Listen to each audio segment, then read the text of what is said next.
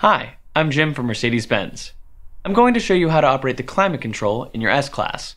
The heating and air conditioning system in your car provides a wide range of comfort settings, including fully automatic operation. You can adjust the settings using the 11 silver buttons along the center of the dash, or through the climate menu at the bottom of the command screen. To learn how to use your vehicle's command controls, please view the separate video covering its easy operation first.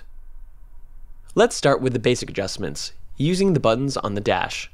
The two outermost buttons turn on the fully automatic mode for the left and right sides of the cabin. The next two buttons adjust the temperature for each side of the car. You'll probably find that for most seasons, using the auto modes and a temperature of 72 degrees Fahrenheit offers year-round comfort. Even after the car is parked on a very hot or cold day, you don't need to change these. The cabin won't cool down or warm up any faster by making the settings lower or higher than the final temperature you desire. The third button from either end controls the blower, with a separate fan for each side of the cabin. Press the button up or down to raise or lower the blower speed. When the auto mode is engaged, the fan is controlled automatically. The remaining 5 buttons operate features for the whole system. The recirculate button, with an icon of a car on it, shuts off the flow of outside air. Keep in mind that your car is equipped with several filters to help keep out dust, pollution, and odors, and their sensors can temporarily activate this mode automatically if they detect a sudden increase in pollution. The max defrost button can be used to quickly clear a fogged windshield. With just one touch, it sends the maximum amount of warmed, dehumidified air to the front windshield and side windows. When you press it again, your previous settings are all restored, automatically. The rear defrost button electrically heats the rear window to help clear fog and light frost. It automatically times out after about 20 minutes, but the system can extend that time based on the outside temperature or other conditions. The rest mode can help keep the cabin warm or ventilated for up to 20 minutes after you turn off the car, using residual heat or just by running the fans to vent the cabin. This can be handy if you park the car for a short time on a cold or hot day, or if you're waiting for someone with the engine off, but never leave children or pets unsupervised in the vehicle. The middle button displays the main climate menu on the screen. You can also reach this menu using the command controller by sliding it back twice to the lowermost menu. The climate menu lets you fine-tune various settings, from the strength and direction of the airflow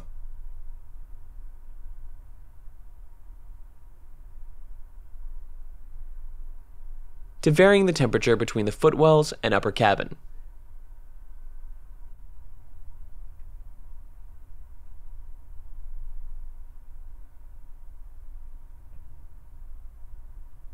And you can make the same adjustments to the temperature, fan speed, and auto modes that you can do from the buttons on the dash. Below that menu is another sub-menu. From here, you can synchronize the system so that the whole cabin becomes one zone, or you can turn the system off completely. You can also control the rear cabin settings on models with 4-zone climate control. Or you can turn the system off completely. Please note that if you uncheck the AC setting, the air conditioning compressor will not run. This will limit the system's ability to cool the car, and to dehumidify the air, which is how it clears fogged windows. We recommend leaving AC checked whenever possible. On models with 4-zone climate control, you can adjust the rear cabin settings from the front panel, or passengers can operate it from the rear panel, at the back of the center console. From the front panel, select Rear Settings from the Climate submenu. Then make any adjustments using the on-screen menus. You can also use the temperature, fan speed, and auto buttons in the dash, but please note, the controls will revert to the front system after a few seconds of inactivity. To adjust the rear cabin settings from the rear panel, first turn the panel on via the third button from the right. Once the panel is on, it will show the current settings. Use the buttons beneath each setting to make adjustments to the temperature, fan speed, and airflow, or press the auto button for full automatic control.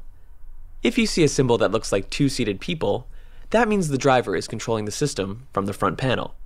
This icon will turn off after a few seconds, once the driver is no longer making adjustments.